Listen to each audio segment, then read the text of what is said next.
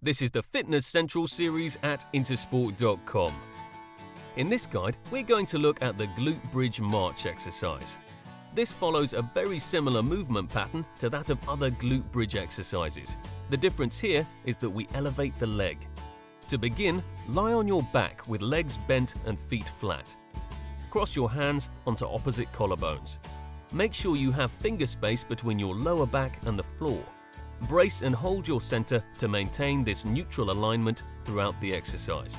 Clench your backside in preparation and drive through your heels, extending your body from the ground.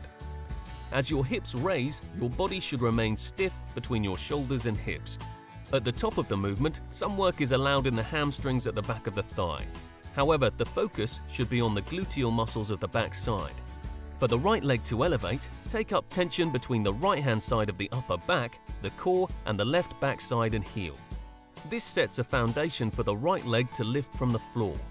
There should be no reaction, twist, or drop in height as the leg raises. Return the heel to the floor. At this point, the body should still be bridged at the height of the movement. Take up the tension on the opposite sides to set the foundation for the left leg to lift from the floor. The key to the exercise is to work setting the foundation. This will make the movement of the leg easy. If you move the leg without foundation, your control and alignment will always be poor. When finished, flex from the hips and return to the start position. Once you've mastered this exercise, check out the Glute Bridge Single Leg Elevated video guide.